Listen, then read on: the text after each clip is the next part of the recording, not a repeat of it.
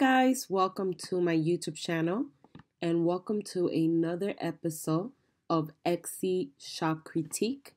Today I'm going to be doing a critique on the store called Cavis Collection. And if this is your first time visiting, my name is Nancy and I am a digital marketing specialist. On my channel, I post weekly videos on how to build a thriving business on Etsy.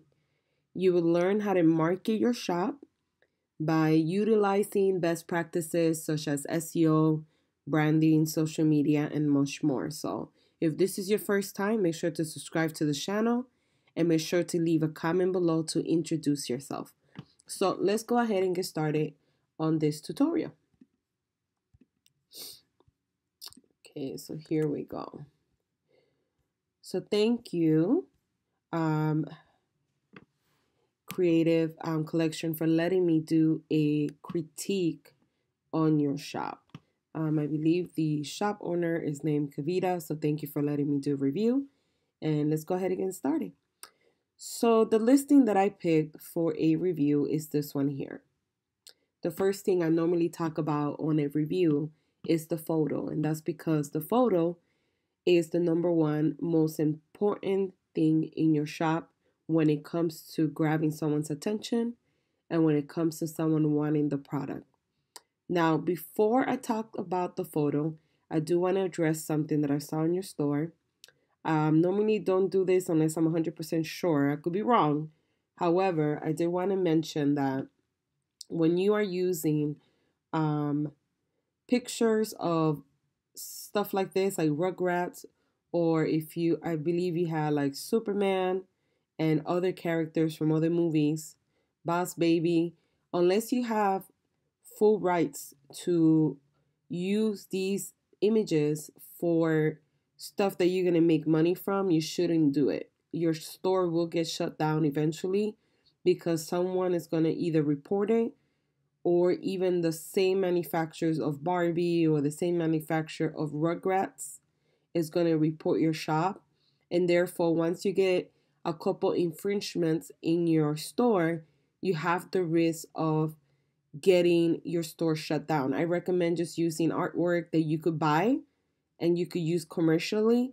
Now, if you have the right to sell these type of artwork and you have a license to sell it or an agreement with those companies, disregard what I'm saying. However, if you don't, I wouldn't recommend using anything Disney or anything that's not yours for infringement and illegal rights. You could definitely get into a lot of trouble doing that. You could go to the website called uspto.gov and you could check trademarks. As you can see, Rugrats is trademark. It's live also. So just keep that in mind. That is something very, very, even if you see other people doing it, doesn't mean you should do it. I know that there's a lot of stores that sell Disney products or they sell stuff that they shouldn't sell and they still do. I just want to give you a heads up because the last thing you want to do is put all this work and start creating some type of income to get your store shut down. So just want to put it out there so you can know. So let's go ahead and start the critique. So the first thing is the photo. The photo is what makes the person buy from you and is what is compelling for them. So maybe they were searching for this actual product. Maybe they weren't, but when they saw it, they were like, oh, I want that product. So you want to make sure that your photo, one, doesn't have anything distracting. I feel like the background is a little bit distracting. Two, you want to make sure that your picture is cropped like in a complimentary way. I don't know if this is supposed to be here. If I was to zoom in, you could see that is getting cut off right here and right here. So that makes the photo not look as pleasant as it should be. Her face is getting cut off. The name is getting cut off. So I would definitely work on doing this whole picture again so it could look really, really good. And this one looks better, obviously, because it's a full picture. Here you were trying to imitate a potato bag. What I would do is if you go to, I have all these links below on this video. If you go to creativemarket.com you're able to buy mockups for any type of items. So you simply, we just go to Creative Market, and you could actually find mockups for different things, and that's going to make your picture look more professional. Right now it doesn't look that great, so I will definitely change it. But if you were to go here, let's see if they have any of for potato chips, so we could check right now. So this is not like really helping right now, so you might have to go in here and kind of play with it. But let's see if they have anything else. So this is where you would go, and they have macros for different things. So this one right here has a variety. They have Tupperware, they have boxes. So you're gonna have to just kind of go through them and kind of see which one. This one's for like a cookie, but that doesn't go with what you're selling. This is a pouch mock-up, a coffee mock-up. So you're gonna have to kind of go through these. They have ice cream mock-up. So here's one, potato chip bag. This is the one you want. So you will buy this, and then you're able to put the photo on top of this, and it's gonna make your photo look so much better than you doing it yourself. And it's like a little cutoff right here. You see how that it doesn't look that great. So I will definitely change that. Also, when your photo shouldn't have any distraction, and your photo right now does have distraction. The background, you have like a fence on the background. I will remove that. You should just put the potato chip by itself with nothing additional. So it should just be the potato chip. If you want to showcase the front and back, that's fine. Another thing to keep in mind, if you ever want to be featured on Etsy, they'll go and pick listings that they feel like have amazing photos, have amazing listing description. It meets all the criteria, like they have their policy filled out, their about me section, etc., etc. When you have your logo on top of it, they won't pick your photo. So if you ever want to be featured from Etsy, I will remove your logo. Also, you see here how you have the word, I guess it's printable theme chip bag, and then you have it down here again. You shouldn't have it twice. And then you have digital download here, and you have an arrow pointing that way. I would just remove the digital download from here. I don't think you need to have both chip bag up here and down here as well. So I will remove that, and I will definitely remove your logo also because it's a little distracting. It's right on top of the photo. It's hard to understand if the logo goes with the chip because it's almost like similar colors. So it's very distracting. So definitely just have a regular photo, white background with the potato chip. And if you want to put in the bottom of that a caption, you can. I would just do the photo simple as it is. And then maybe the second photo, you could have like, printable chip bag and so on. So I would definitely work on your photos. They do need work. I wouldn't do watermark like this if you scare somebody stealing. What I would do is just lower the resolution of the photo because this is confusing. It doesn't make the picture look attractive. So for a lot of people that don't know that this is a watermark, might think that that comes with the photo, believe it or not. So definitely we'll remove that as well. You want to make sure that your photo is beautiful. It's amazing when they look at it, whether they were looking for the item or not. They're like, oh, wow, I want to get the item for the next party. It's so cool. And then, they want to go ahead and buy from you. So that's the first thing I would do is to work on your image and changing the image around, especially the first image is not as pleasant, as nice as it should be. So the second thing that I normally talk about is SEO. As you might know, is also known as search engine optimization. And what I do to do my research is I use Rank, and that's a free tool for any Etsy seller to do keyword research and to do competition research and so many more things. I will leave the link below. Like I said earlier, anything that I talk about or resources, they all are going to be on the bottom link. Now, with your SEO, you want to make sure that you use keywords that it's not oversaturated, and that it describes your item that you're selling. So we're going to talk about that today. So looking at this actual listing here, when I go to Etsy Rank, these are your keywords right here. And you see how some of these keywords don't have numbers right here?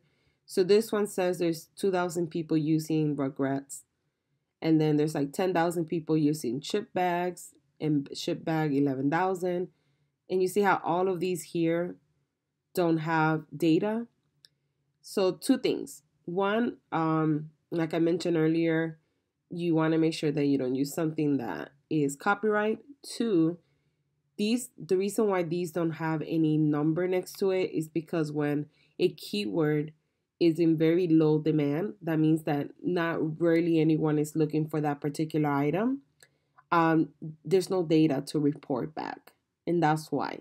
So if you ever use rank and you start looking for keywords, right, and you see that there's no information on them, what I highly recommend is that you don't use those keywords. That means that not too many people are looking for those keywords. So you don't want to use keywords that are oversaturated, which means that too many people are using, like this one here. See, this is oversaturated. 50,000 people are using it, so you're not going to be found. Plus, this is too broad. A digital download could be pretty much anything. It could be what you sell. It could be a picture. It could be a wedding sign. It could be table numbers. It could be pretty much anything. So therefore, you're just targeting anybody and everybody. But then on top of that, because it's such a broad keyword, you're not going to get found using this keyword. These keywords here are kind of the opposite. No one's really looking for these type of keywords. So therefore, you're not generating traffic. So when you do SEO, it could kind of work on both hands. You could use a keyword that's oversaturated, or you could use a keyword that no one's looking for. So you kind of have to meet the middle ground, that you want to use a keyword that people are searching. There's a demand, but the competition is low. That's the key. So there's a demand for that particular keyword, but the competition has to be low. If the demand is high and the competition is high, it's going to be very hard for you to rank organically, and it's going to be hard for you to rank even if you were to spend money on ads. So that's the fine balance between both of them that you have to get. I would definitely go back and do your research. I would change all of these here, especially this one. And even these that are under 1,000, I would change. They're very, very low. The only good part about this keyword that it does describe to the T what you're selling. However, all of these need to be changed. You just need to find another keyword that's going to work for you better. Definitely sit down, do the work. I know it's going to be like very tedious. You're going to have to find, you're going to have to describe the item. So whenever you're doing keyword research on rank, you're going to have to describe what exactly you sell. That way you could find that item. You don't want to use two keywords that are too broad, because then you're going to just find keywords that are not targeted towards your audience. So therefore, you might increase in impressions and views. However, your sales will remain the same or even be less. So that's why sometimes you hear people say, I don't understand why I'm not getting the sales, because I get a lot of impressions but no one's buying. It's because majority of the time the person is targeting the wrong person or the wrong audience, and that's the reason why. Once you do your keyword search and you got all the new keywords, for SEO best practices, for XC now, it's a little bit different than it used to be. So before, it was just how you have it now. You would stuff all the keywords in the title, and then you would use the keywords in the listing description, which you still do. However, now what they want you to do is use the main keyword in the title and just put a simple, easy to read, easy to understand title. So you don't want to stuff it with keywords. Maybe you want to put printable Rugrats chip bags for your next party or occasion. This is a digital download, and that's it. Something simple to those terms. They want to make it very simplistic. So you're meeting both criteria. You're meeting the criteria of the search engine, which they need the keyword, and then you're also meeting the criteria for the visual aspect. So when a customer is shopping, they understand exactly what they're buying, and there will be no confusion from their end of what they're buying. So you're meeting both criteria, and that's why they changed it. It doesn't mean that how you have it now is wrong. It's just that XC changed it for that method of putting one keyword and making it very simplistic. That way it's easier for people to understand what exactly they're buying. So the third thing is your listing description. So keep in mind that your photo is what made them click on your item. Your SEO is how they found your shop, right? That's how they found the actual listing that you're selling. And the listing description is how they buy from you. Is how they're gonna go ahead and purchase from you. I think you've done a really good job in the sense of putting headlines and separating them to make it more readable and for people to understand what they're buying. So I do like that. I like the fact that you have that there's no refund on instant downloads. So that's really good because you've been very transparent, and it's very important, especially with digital downloads. It's cool that you have matching items and you have a link. I would put the matching items maybe a little bit more in the top. There are people that wouldn't read this whole listing description, and because it's a little bit longer, um, they wouldn't necessarily go all the way down. I know that you have here that, for copyright information, that the graphics are only provided for personal, but it's almost like if you have a license, then you're fine. But if you don't have a license to sell this, it's like a double standard because you're putting here that no one else could use it, but you're doing the same thing. So once again, just keep that in mind. The only reason why I bring it up so much is because when I first started my Etsy shop, I kind of ran through the same thing, that I was using copyrighted, not images, but I was using quotes. And I did get a lot of strikes against my shop because of it. And I wouldn't want you to have your store closed because you're using either images or quotes or favorite sayings that you're not supposed to use. So just want to give you a heads up on that. But I do think that you did a really good job with your listing description. The only suggestion I will have is probably make it a little bit shorter, or take off the how to assemble, and then maybe send them, when they download the Insta download, have a sheet where you write this in there. That way they have it for themselves. I think that would be easier, and then it would take some of this unnecessary so long. It will help you better probably. So that's what I would recommend. And the last thing that I want to talk about is the curation of your shop. The curation of your shop is, do you have a logo? How does your shop look? Does it look like all the photos are cohesive, etc., etc.? So, for instance, I do think that your cover banner is a little busy. What I would do is either pay somebody from you could hire someone and pay for like a banner for under $20. If you go to Fiverr, I have the link below. You could buy a banner through there. You kind of tell them what you want. You can even send them photos or documents of your files, and they'll do it for you. But I highly recommend doing it because it is a little busy. You shouldn't have your logo 3 times. You have it here, you have it here, and you have it here. Shop owner, you should have your picture here, and you should have your name here. I do like your tagline. I thought that was really nice. We create unique memories. I think that's really, really, really cute. If you want to use your logo here, that's perfect. But up here should be your name. People want to know who they're buying from. They want to make an emotional connection. So I definitely recommend going ahead and changing that. Your pictures, some of them do need work. This is another one that you could tell is getting cut off. As you can see, is getting cut off on the side. Sorry, my computer's a little slow. So here you go. You see how it's getting all cut off? It doesn't look like you took the time, or maybe it's just the software that you used or something. But definitely we'll work on that and creating better photos, because if you want to take your store to the next level, your photos have to be amazing. They have to be amazing. If they're not, unfortunately, it'll be very hard for you to make the sales or the type of sales that you want. It seems like all your photos are not cropped correctly. Some of these look distorted, like the water bottle. It looks a little distorted. The photo doesn't look as clear. I don't know if it's just the photo.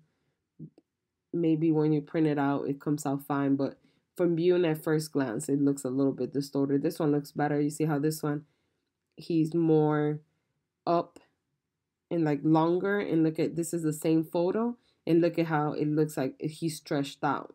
You see his head? And here his head is longer. And then here it's like shorter. That's because the photo's distorting. And for quality, you know, to buy something like that and the photos distorted, I wouldn't buy that. So definitely have to work on your quality of presentation. And if that's the file that you're selling, because I could see that this is the file. You see how here it's the same way. You want to make sure that whatever you sell, you know, you spend time on it, that you look at it. If you have to have someone else look at it and give you perspective on it and say, hey, does this look distorted or does it look different? And that takes time. Don't feel like, you know, I'm just saying that just to say that. In the beginning, when you're doing any type of software like Photoshop, or you're learning all these softwares and you're learning how to do 20 million things, right? As an Etsy seller, these are not skills that we have. So we have to craft them, we get better and better and better. However, if you feel like it's really hard for you, just hire someone to do it for you, because that's going to cost you a lot of time, a lot of energy, and most of all, it's going to cost you money, because now you're putting work that's not quality. And you definitely want to take pride in doing a really good job if you want to make your store grow to the size that you want it to grow. I will also recommend having a theme. That means having the same background, the same colors. That way, if I see this picture on Etsy and I saw this one, I know it's coming from the same shop. Right now, there's no branding, there's no theme color. It's all over the place. So therefore, you don't have a cohesive look. So you don't have you're not establishing yourself as a cohesive brand that when people see you anywhere, they recognize, oh, this is from that one store. So that's what you want to do. You want to make sure that you have a cohesive look. That does come with timing, but what you could also do to expedite what a cohesive look looks like, you could look at other stores. You could look at stores that are very prominent, that make a lot of money, and you could kind of see what they're doing, so you could have a comparison, and then you could say, oh, okay, that's what they're doing. And then you could kind of have something to go by. But you definitely need to work on that, because if you want to have a brand and if you want to make this, let's say, your full-time job and make a lot of money, this is part of it, is having a cohesive look. Your reviews, I mean, you're doing a good job with the 4 reviews that you had. I mean, you did really good. You did a about me section, which is really good. A lot of people don't take time to do the about me section. What I would do in the about me section, I would include photos of yourself, or maybe you working when you're creating these products, only so people could see. A lot of people might not read your about me section, but other people do actually read it. So it's just a nice way to connect with the person. It builds credibility. It lets them know who you are. Some people do want to connect. So it's just a nice way of adding those things to your store in order to make you stand out from other stores that are not doing it. I do like the fact that you have your links of social media linked. So that's important to do. So other than that, these are my suggestions. I'm going to go ahead and look at your links, your social media links, and give you some feedback really quick. So this is your Twitter page. What I would recommend is redoing your cover. Keep in mind that if this is your cover, you should have this all across. So like your Twitter should have the same cover, your LinkedIn should have the same cover, your Facebook should have the same cover. And that's just being branding 101, is keeping it the same way. That way people know who they're buying from. And it's very, very crucial and very important for you to have that. If you don't, it does affect the way that your brand looks, basically. So you want to make sure that it's all across. The photo also is very distorted, so therefore it doesn't look professional. So it's a beautiful photo. It's just that the photos distorted. If it wasn't distorted, it would look so much better. So definitely I would change that. Good job in putting your logo here. It looks like it's a little bit cut off, I believe. So just working on sizing it correctly, that way it doesn't get cut off. Um, I do see that you post in a consistent. What I would do is I will always add a photo, because the pictures that get the most click through are the ones that have photos. So right now, I don't know if you have it connected to your Instagram. So every time you're posting on Instagram, it's automatically posting here.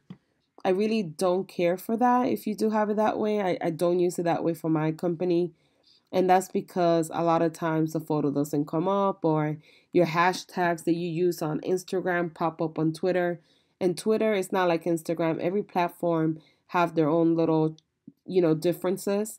So you want to make sure you adjust the photo for that platform. So a picture on Instagram wouldn't fit a picture on Twitter. A picture on Twitter wouldn't be the same size as the picture on Pinterest. And these are things that you have to learn, is optimizing the photo accordingly to the social media that you're currently using, because every social media platform is a little bit different. So I would definitely work on a banner, and I would definitely work on removing the auto tweets, and then also when you tweet on Twitter, not having so many hashtags. One or two is sufficient. On Instagram you want to have more, but on Twitter just one or two would be enough. So let's go ahead and move on to the next one. So this is your Instagram. Good job on putting the logo. I would also make sure it's not getting cut off. Resize it, that it doesn't look blurry. So I will work on that. Your about me should be a little bit clearer. I will remove all these. It's too many hashtags. And I will also make sure that you explain the 3 W's: who you are, what you do, and what you sell. You do have, we create personal gifts, and then you have your Etsy shop. So you should have like a call to action on your bio.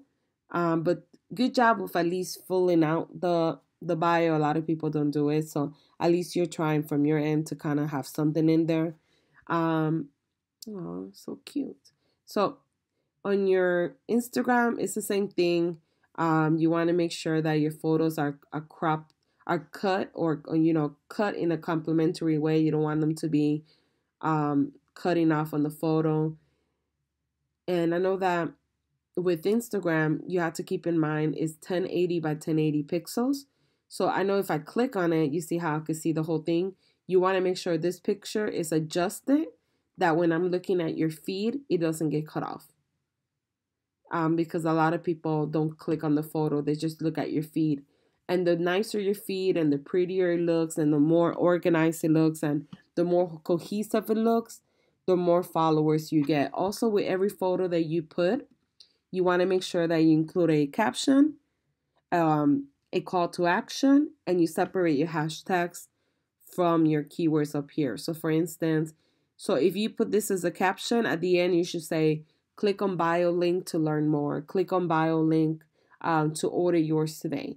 That's what you need to do. It's a call to action, telling people what to do.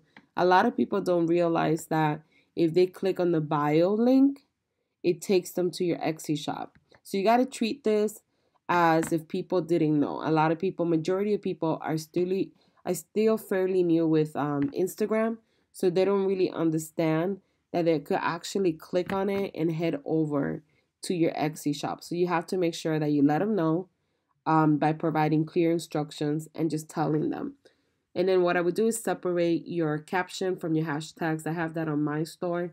I'll show you right now, if the internet ever changes. So this is my shop. So as you can see, when I have a photo, right? Sorry, it's a little slow. I have the caption up here. Then I have dot, dot, dot. And then I have the hashtags on the bottom. This is a good way to separate it. That way it doesn't look congested. People could read it. It's easy to read and they understand exactly what I'm selling or what I'm talking about. And then as you can see also in the photo, I put click bio link to watch full video. So it's just letting them know what to do. I'm adding a call to action, and that really does help with increasing, right, your opportunity of selling someone one of your items. So let's go ahead to the next one. The same thing with Facebook. Make sure that your banner is the same all across. You do have your logo on this one and it's not getting cut off, so that's good. Um, it seems like you posted this from May 31st, you pinned it and it's still pinned. Good job of putting a photo an hour ago. Also keep in mind that with Facebook, you don't need all these hashtags. As you can see, Facebook is a little bit different than Instagram. Instagram, you could use up to 30, even those recommended to use, 11 or 12. That's what Instagram recommends. However, on Facebook, you don't need all this. It looks like spam. I would definitely we work on doing your postings. So what I would do is, one, remove all the hashtags. Two, write a nice caption, do a call to action, put the link, and call it a day. I wouldn't do all this stuff right here. If you want to promote your Twitter, your Instagram, then you add it right here. Like you have the Instagram feed right here. You could add Twitter up here. You could add Pinterest up here. That's what I would do. I wouldn't do this. It looks very spammy. It doesn't look attractive. As you can see, you have all the hashtags and no engagement. And the reason is because Facebook doesn't work that way. Unfortunately, Instagram is easier to get a little bit more engagement. So I would definitely work on removing that because it just looks spammy. But yeah, these are my suggestions for your shop.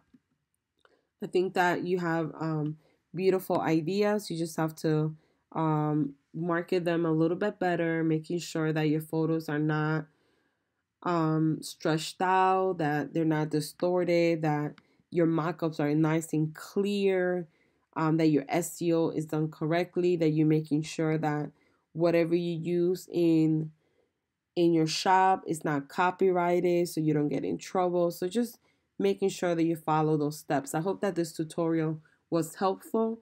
If you guys learned anything new or have any suggestions for this shop that I didn't mention or that I didn't talk about, guys, we're trying to help, each other out regardless of the situation. We have enough room for everyone to be successful. So if you have any tips on how to improve or anything that I didn't mention, please leave a comment below. Just because I'm trying to create a sense of community so we could all come together and help each other out. Well, thank you guys for watching, and you guys have a wonderful day.